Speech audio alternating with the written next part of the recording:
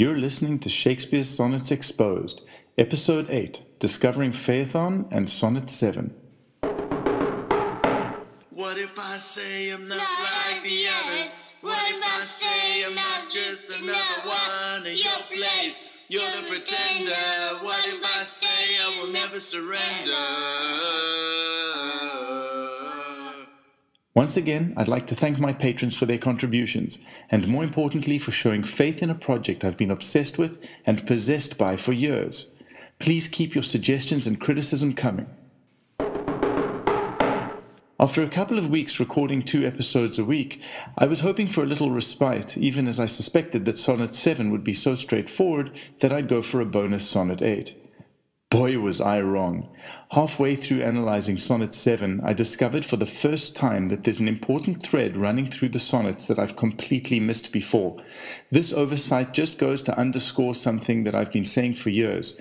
If you're not familiar with Arthur Golding's translation of Ovid's Metamorphoses, you're going to miss out in your sonnet experience. While I don't really recall the steps that led me to understanding that the sonnet sequence is framed by Golding's translation of the tale of Narcissus and Echo, I certainly remember the wonder I experienced reading it for the first time when I already had a good idea of what the sonnets were doing. Today, while putting together notes for this episode, I realized something else. Shakespeare's references to the sun god, and the seasons are directly taken from Golding's translation of the tale of Phaethon, the son of Phoebus. There's far too much going on for me to include the details in this episode, so it looks like I might need a separate episode after I've done some more research, and I may have to revisit some of the earlier sonnets. For those of you who are interested, and I warmly recommend this book to all Shakespeare scholars, Arthur Golding's translation of Ovid's Metamorphoses was published in 1904 as Shakespeare's Ovid, and is available for free from the Open Library. You'll find the link in the description of this episode. Read it there, or download it from there, please consider throwing them $1 or $2. They're doing amazing work and it's all donation-based. Just like me. To summarize my main takeaway from my initial contact with the story, Phoebus is the sun god, who on meeting and acknowledging his son for the first time, unintentionally granted him permission to drive his chariot, which Phoebus knew would end with his son dead. He was distraught when his son was ultimately killed by Zeus as a punishment for almost bringing about the destruction of the world. Off the top of my head, and without deep contemplation, I'm confident that this plays a major role in the mini-story told by Sonnets 33, 34, and 35. It's also clear to me that the seasons referenced in the sequence are the personification surrounding Phoebus when Phaethon meets him in the sun god's palace. Right. Let's analyze Sonnet 7. Lo, in the Orient, when the gracious light lifts up his burning head, each under eye doth homage to his new appearing sight, serving with looks his sacred majesty. The gracious light in the east refers to the sun god Phoebus. As always in the sequence, references to the sun also refer to Shakespeare's son, Hamnet, but here also refers to the reader who literally and figuratively throws light on the sonnets in order to read them. The under eyes are Narcissus's eyes, which can be both the eyes of the bard, or of the sonnet reflections, or of the reader. New appearing sight is interesting because Shakespeare's sonnet reflections always appear new, even when they're old or have been read before, just as the sun appears new at the beginning of each day. The reader's sight is also new appearing, probably because the sonnets are static and have no memory of being read before. In Middle English, the word homage referred to the ceremony of a vassal declaring himself his lord's servant, and a vassal, a servant or young squire, denotes an apprentice. With this in mind, the sun rising in the east is the reader's eye, or the light falling on the opening page, and each under eye or sonnet declares himself for Shakespeare whenever it's read, whether by Shakespeare himself or by the reader. Each sonnet does homage to the memory of Shakespeare's son, Hamnet, who appears anew in each one. From the other side of the sonnet looking glass, when the gracious light of the reader lifts up the burning head of the sonnet, each reader's eye reading the sonnet is declaring itself the sonnet's servant, or at the very least subjecting itself to the ideas of each sonnet during the act of reading. Either way, serving with looks is very important. Neither Shakespeare, nor the sonnets, nor the reader are served if the sonnets are not read. And having climbed the steep up heavenly hill, resembling strong youth in his middle age. Heavenly hill refers to the location of the spring in which Narcissus sees his reflection. I suspect here that resembling might imply reassembling. His middle age could be a number of things. Shakespeare is embedding his youth in the sonnets, as well as the memories of his son, while he is writing in his middle age.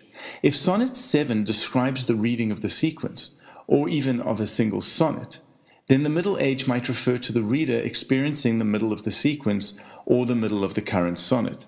If my latter supposition is correct, then it's more likely that Sonnet 7 is specifically describing the act of reading Sonnet 7.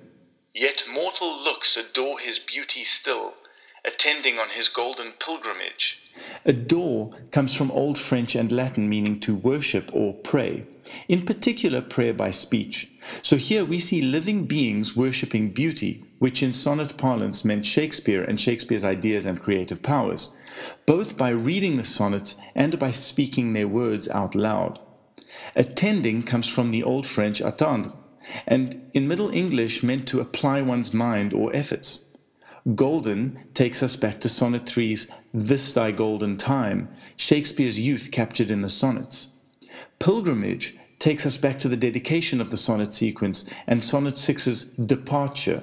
It refers to the sacred journey that the sonnet sequence must take after the death of Shakespeare's physical body. With all of that in mind, what we're seeing in these two lines is that reading the sonnets out loud is a form of prayer, and by praying in this way, we are applying or lending our energies to the golden pilgrimage, which is the sonnet's sacred journey through eternity. But when from highmost pitch with weary car, like feeble age he reeleth from the day, the eyes for duteous now converted are from his low tract, and look another way. Pitch meant slope, degree, or inclination. Car refers to Phoebus's chariot. To reel connoted swaying, rocking, and being unsteady. Tract meant both track or course and a little book. All this comes together to describe the weakening of the sun towards the end of the day and the eyes no longer looking in his direction, which describes the effect of reading on the sonnets. If the reader becomes weary and looks away, or turns the page, or closes the book, the sonnets will cease to serve their master as the reader ceases to serve the sonnet. So thou thyself outgoing in thy noon, unlooked on diest, unless thou get a son. Shakespeare, at the midpoint of his life, is dying without his son to continue his legacy, or without the sonnets to replace him. Sonnet 7 is dying without a new sonnet to replace it to keep the reader's attention. The sonnet sequence is dying without a reader to play the part of the sun god. While the sonnets have been recognized and adored by scholars and fans the world over, they haven't enjoyed the same kind of mass appeal as his plays, and Shakespeare's intention for his works was always to appeal to a broad cross-section of society. It is my aim to rescue the sonnets from obscurity, from the darkness, and to that end I am producing a graphic novel adaptation, recording these podcasts, and tattooing 154 images representing the sonnets onto my body. If you haven't already, then please sign up to support me at www.patreon.com/FisherKing. And please join our community discussions on Reddit at /r/sonnetcomics with an X. Thanks for listening. What if I say I'm not like the others? What if I say I'm not just another one in your place? You're the pretender. What if I say I will never surrender?